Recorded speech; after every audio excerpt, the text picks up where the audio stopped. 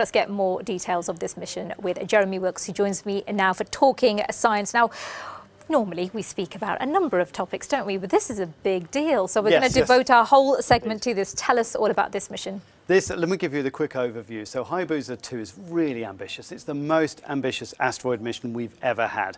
What they're going to do is they set off in 2014, they caught up with this asteroid, and tomorrow they're going to put a little German-French lander down onto its surface, and then later in October the mothership Hayabusa 2 is going to go down and take an actual sample from the surface of the asteroid, do that again later next year, and then come back to Earth with those samples, the first time we get really good samples from the inside of an asteroid.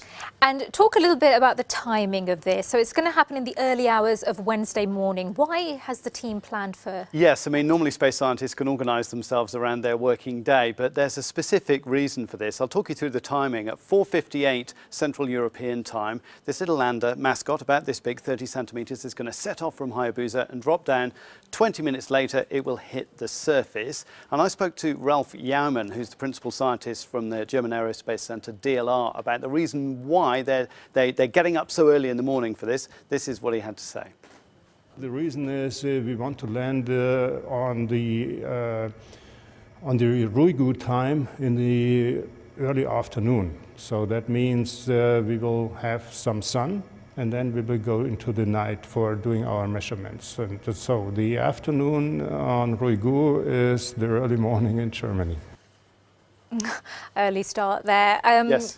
In terms of the technology on board here and what they're hoping to measure, talk us through that. Some quite groundbreaking stuff. Yes, it is. I mean, they'll be taking all the basic parameters they really need, like the temperature. They'll be taking photos, which we should get in a couple of days. But they're also doing something really cool, honestly, because they're going to jump. They're going to hop around on the surface of the asteroid. They've got this little arm inside mascot that moves. It gives us a little bit of kinetic energy, and it can jump. Again, I spoke to Ralph Jaumann about why it's so important to hop around on the surface.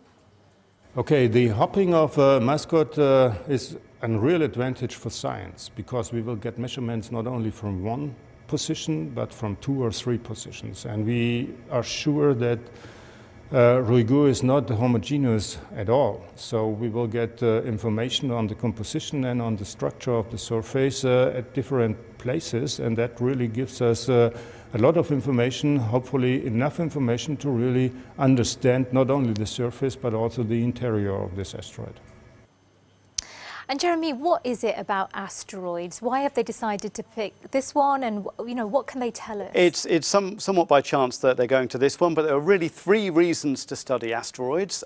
If you look far into the future, people talk about mining them. It's estimated that this particular one, Ryugu, is worth about $82 billion, but nobody's going to mine it now, but the metal's on board.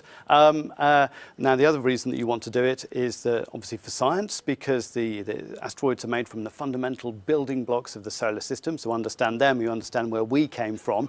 And the other reason is that asteroids like this could hit planet Earth. It's big enough to kill millions of people if it hit a populated area. It's a kilometre in size. So if you understand them better, understand the interior structure a little bit better, then you could work out better maybe how to deflect them if one was coming towards you. And how soon will we get results, really quickly? Over the next couple of months, and particularly next year, we'll get lots of information from them. Okay, I look forward to that. Jeremy Wilks, thanks very much indeed.